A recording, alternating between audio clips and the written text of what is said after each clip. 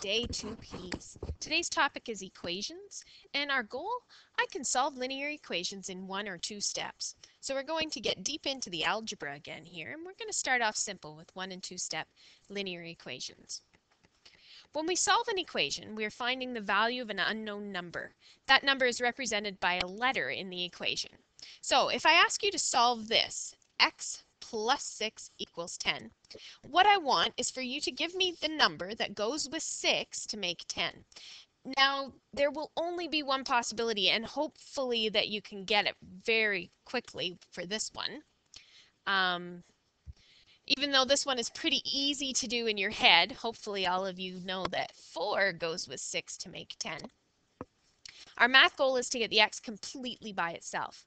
To do this, we need to get rid of everything in our way by doing the opposite of what it's doing. And remember that adding is the opposite of subtracting, and multiplying is the opposite of dividing, and vice versa. So we're going to take a look at that equation I gave you up top and do it the mathematical way. Think of this as being a balancing act. Everything here is on a scale, and it's balanced at that equal sign.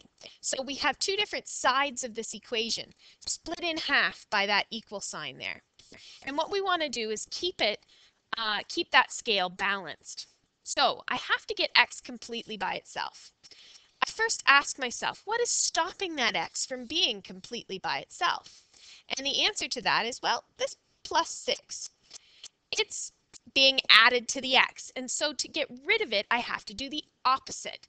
Since it's being added to the x, the opposite of that would be to subtract. Now, if I just subtract 6 on that side, then that side gets lighter, and my scale goes whoop, because the other side is heavy. And so to set it back upright again, I have to subtract 6 from that side. And as soon as I subtract 6 from that side, my balance is restored. So what do I get on this side when I subtract 6? I get x. And on the other side, when I subtract 6, I get 4, which was what we came up with before when we were just looking at it by speculation. You know that 4 goes with 6 to make 10. This is just the mathematical way of doing it, because not all of them are going to be as easy as x plus 6 equals 10. So we're going to think of that scale as a balance. And in order to keep that balance in check, whatever you do to one side of the equation, you have to do to the other. And that is actually our golden rule of algebra. Dun, dun, dun, dun. Whatever you do to one side of an equation, you must also do exactly the same thing to the other in order to keep the balance in the equation. So we're going to try a few here. We're going to solve for x in these equations. If you take a look at the first one, it says x minus 8 equals 20. And the first thing you want to ask yourself is, I have to get x by itself. Why isn't x all by itself already? And the answer to that is we have this minus 8 that's stopping it from being by itself. So in order to get rid of the minus 8, I have to do the opposite. The opposite of subtracting 8 is adding 8. And I'm going to do the same thing on the other side to restore the balance of the equation. Remember the golden rule of algebra, whatever you do to one side, you have to do to the other. So now this side just has an x on it, and the other side is 20 plus 8, or 28. Now we can do a quick little check to see if we're right. On the left side of that equation was x minus 8, and on the right side of that equation was 20. And so when I fill in this value for x in the left side and do the math, I hope that I end up with the same thing on the other side. And in this case, I do. My left side equals my right side, which means that I found the right answer. Okay, so moving on to the other one. What is stopping x from being completely by itself on that side of the equation? And the answer in this case is we've got this 5 hanging on to the x. And it's hanging on tight. It's multiplying that x. How do we get rid of something that's multiplying? We do the opposite, of course. We divide by 5, since it's being multiplied by 5. And then these 5's cancel, because 5 divided by 5 is just one plain old x. So we still have to restore the balance of the equation, though. We have to divide the other side by 5 as well, and that gives us x equal to 4. And if you take a look back at the original equation, 5 times something equals 20. Well, 5 times 4 equals 20, so it looks like I've got the right answer there too. The next one, we have x being divided by 7. The opposite of dividing is multiplying, so to get rid of that divide by 7, I'm going to multiply by 7. So on this side, we have the 7's cancel, and on the other side, I have 7 times 63, which our answer is 441. Okay, now we're going to look at linear equations that have 2 steps that maybe aren't as easy to look at in your head. So 2-step linear equations, we're going to solve for x in 12 equals 3x plus 36. Now this process is still a balancing act. We just have more things to get rid of. And so we're going to start by getting the term with the x in it completely by itself. So in this case, I have to say, what's stopping my x term? Now here's the x term. The 3 is part of the x term. So I have to get this thing by itself first.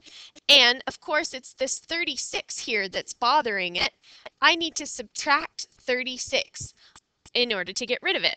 But if I subtract 36 on that side, I also have to subtract 36 on this side. So my equation, I've got 3x completely by itself on this side.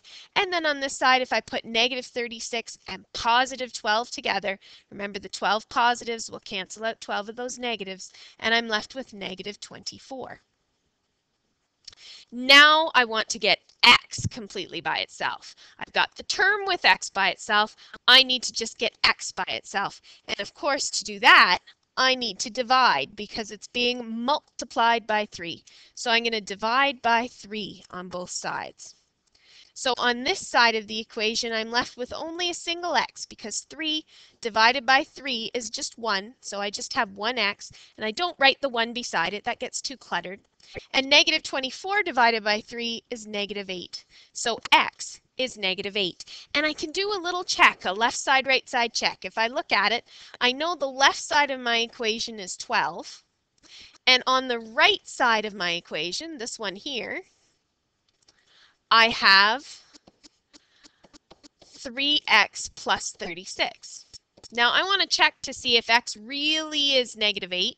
So I'm going to shove negative 8 in where the x is, and then I'm going to do the math.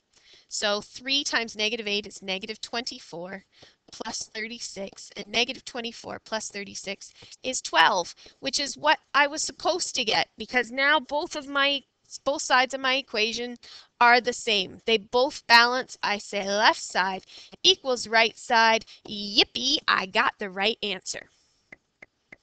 Now we're going to do a few more of those. I'll talk you through them. Now here's the first one, 3x plus 2 equals 17. Remember, we want to get the term with x completely by itself to start with.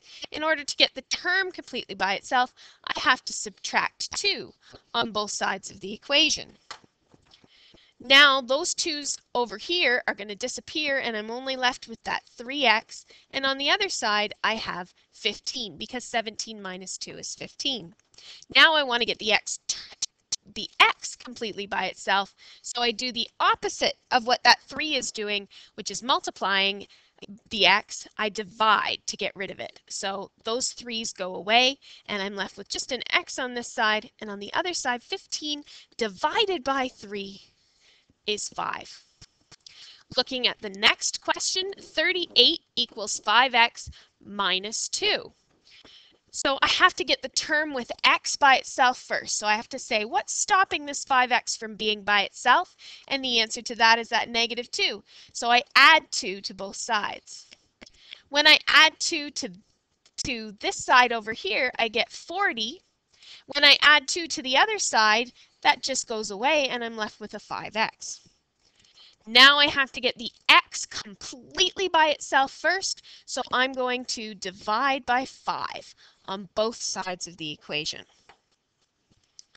So this side is simply x, and the other side I have to do 40 divided by 5, which gives me 8.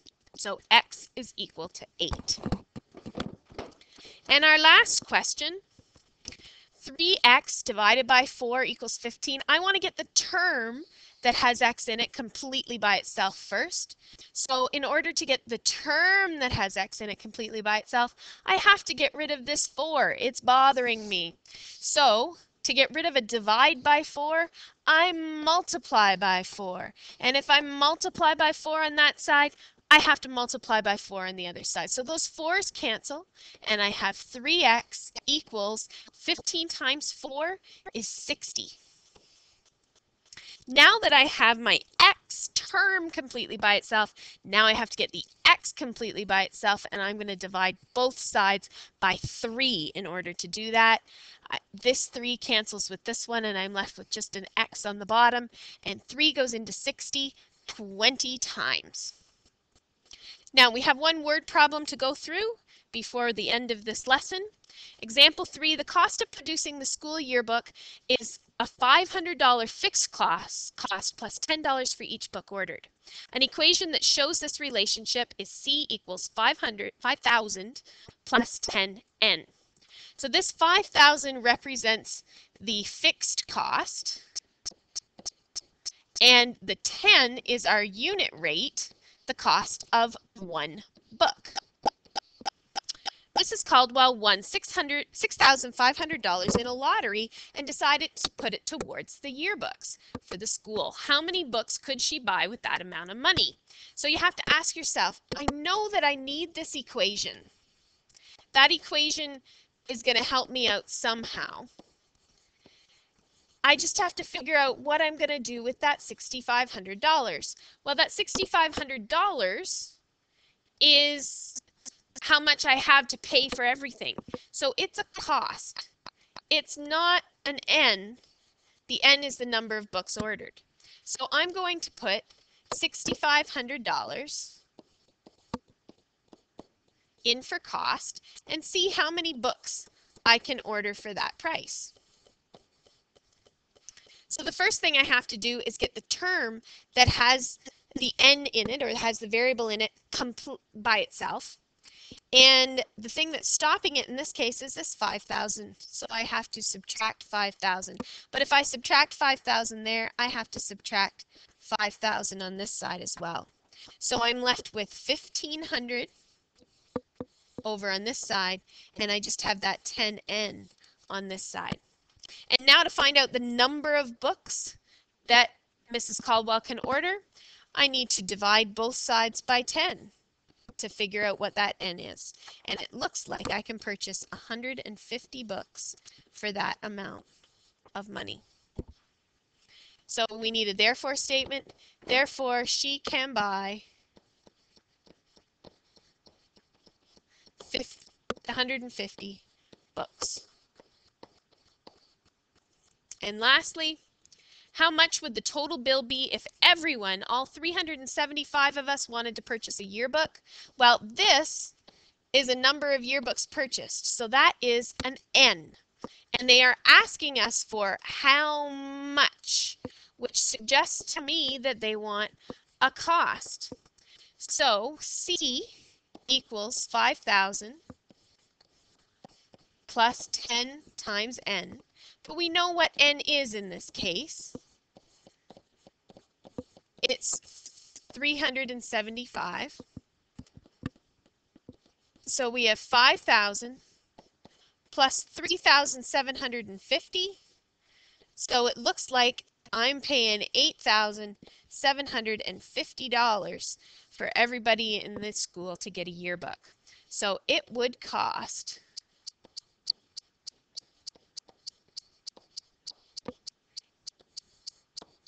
$8,750 for everyone to get a yearbook. And that concludes the lesson for today.